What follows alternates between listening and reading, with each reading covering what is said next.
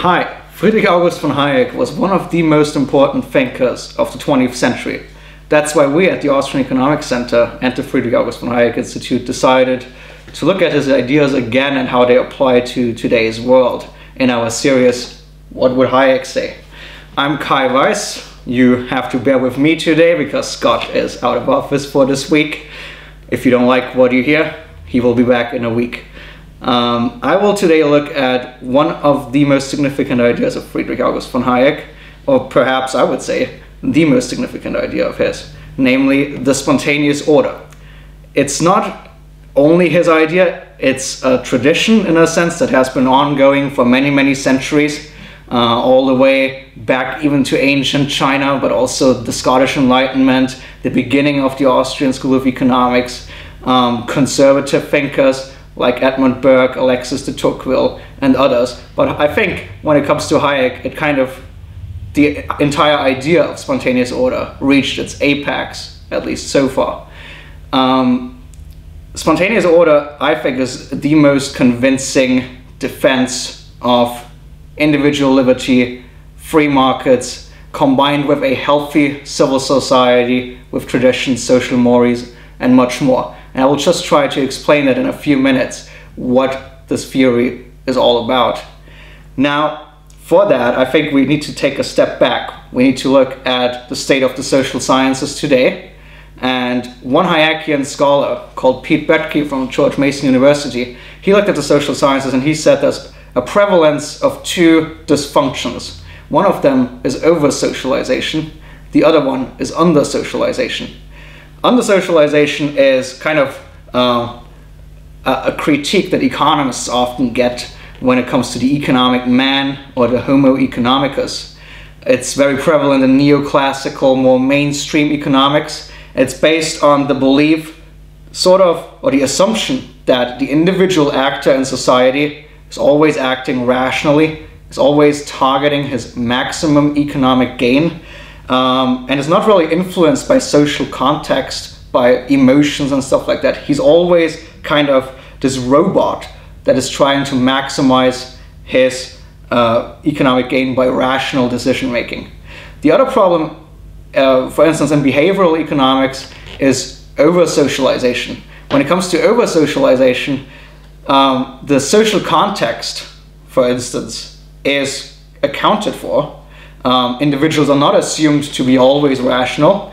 They instead are part of a social world and they are often influenced by different factors. But in many regards it goes too far into the other extreme, meaning that basically the individual vanishes within that social context. The individual is only influenced and never really makes his own decisions. And both over and under socialization have a very similar result, namely that an individual is basically some kind of robotic automaton that is only thinking about either economic reason, and only economic reason counts, or that is only influenced by the masses of society and doesn't really count anymore. Now, the spontaneous order approach takes a different approach because it looks at the individual. It follows the approach of methodological individualism.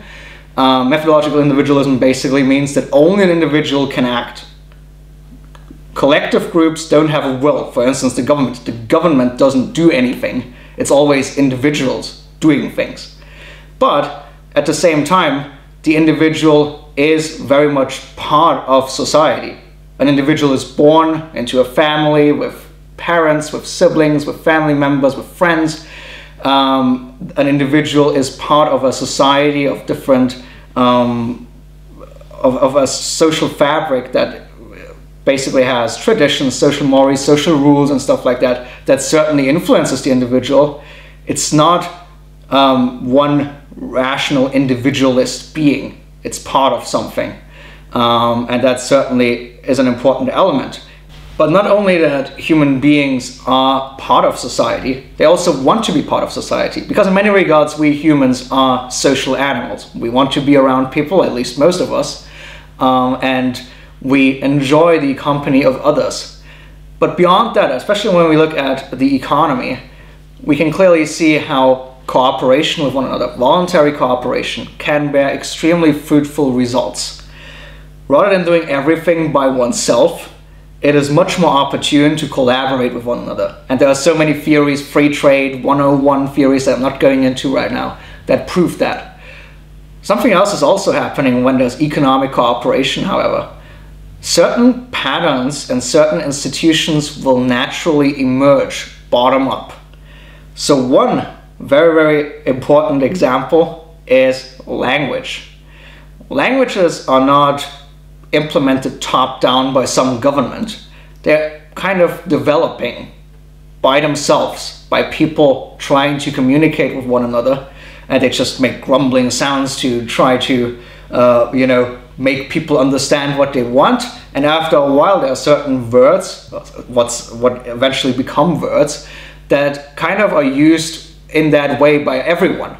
And so in a bottom-up way, language emerges rather than through a commission of language, a central committee or something like this. They just develop by themselves. And this is the case with so many other institutions, with so many market institutions, with so many social institutions. Actually, with most of them, when we look at the price system in the market, when we look at money, when we look at different ways how we cooperate and trade with one another, it all happens kind of by itself. One very, very popular example of that is the one by Leonard Read from Phi, which is the pencil. There's no human being in this world today that can produce a pencil all by himself. Millions of people are part of this process of creating one single pencil. The pencil is really cheap, and nobody really knows that they are part of this really, really complex system, this really, really complex process of creating a pencil. But millions of people are working on this every day to get all the material to produce the pencil. And it just kind of happens. Nobody is directing it. Nobody is planning it, at least not centrally. It simply happens.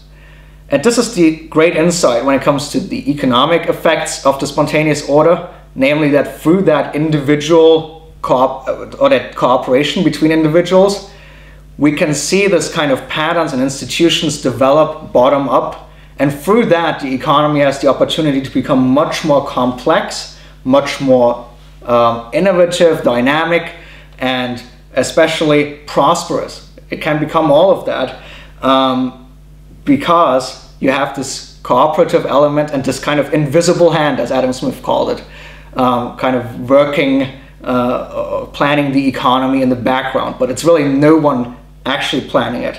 And yet the results have been absolutely spectacular. When it comes to merely material means, we are living in the greatest age in history, the most prosperous, at least pre-corona, the most prosperous age, the most innovative, with the least poverty, and with manifold opportunities to travel, to collaborate with others.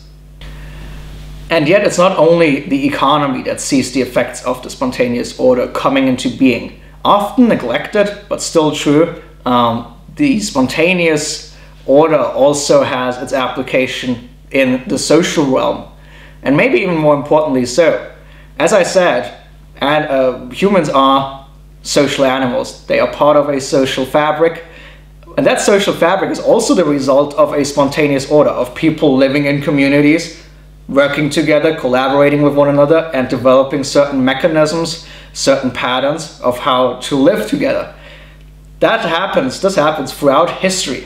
As Cicero, for instance, said, the Roman philosopher, the world that he lives in, or that he lived in back then, was not shaped by one man's talent, but by that of many, and not in one person's lifetime, but over many generations. This just happens that when people cooperate, social institutions, social rules, traditions, mores, and just ways of living develop. The social fabric develops. It's kind of throughout history how we accumulate this repository of knowledge, as Yuval Levin calls it. And I think nobody really put it better than Roger Scruton. He said, the knowledge that we need in the unforeseeable circumstances of human life is neither derived from nor contained in the experience of a single person, nor can it be deduced a priori from universal laws. This knowledge is bequeathed to us by customs, by institutions and habits of thought that have shaped themselves over generations, through the trials and errors of people, many of whom have perished in the course of acquiring it. Not a single person can create a society, cannot create a true community of people that kind of define themselves as part of a community. Not one person can develop an economy that is as prosperous, because no single human being has the knowledge of everything that is going on in the world. And that's good. That's actually not bad, even though socialists hate that fact, even though they always try to direct and plan everything. It's actually good because through that we have a different mechanism. We have that mechanism of the spontaneous order. The spontaneous order provides us with the opportunity that people themselves make decisions, that people themselves come together voluntarily, cooperate with one another, and without actually always knowing it, develop what we call society, what we call also the economy. And the results are usually spectacular. And the results are, if not with too much government intrusion along the way, with the government only setting the framework, the results are usually, through the free market, enormous economic prosperity, but at the same time, a healthy civil society, by not getting rid of traditions, by not getting rid of social institutions because they are ancient or mystical or something like that, but by realizing that they provide the free economic actors the sort of social background, the social fabric to fall back on and to live their life. In that sense, spontaneous order is a highly democratic type of social organization, because it's the people, the demos, doing everything, not the government from the top down. It's a bottom-up process. And it's an incredibly important process, especially today. Today we see calls for more centralization, for more government from all sides across the political spectrum. But the spontaneous order shows how problems are often solved in a decentralized way, the best way. That they are solved not by some wise man planning everything, but by individuals planning their lives and looking at other people that they care for. And it is also, and that is an important point for Friedrich Hayek, a great defense of civilization itself.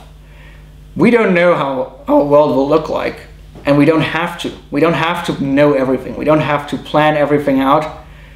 We should simply look at our own life and how we can best develop our own life and the lives of others that we care for. As he said, if we are to advance, we must leave room for a continuous revision of our present conceptions and ideals, which will be necessitated by further experience. We are as little able to conceive what civilization will be or can be 500 or even 50 years. Hence, as our medieval forefathers or even our grandparents were able to foresee our manner of life today.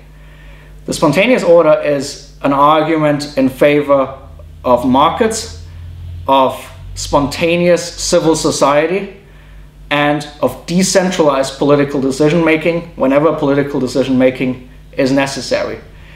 It's highly applicable for today, and it's one of the reasons why Hayek is still so relevant today.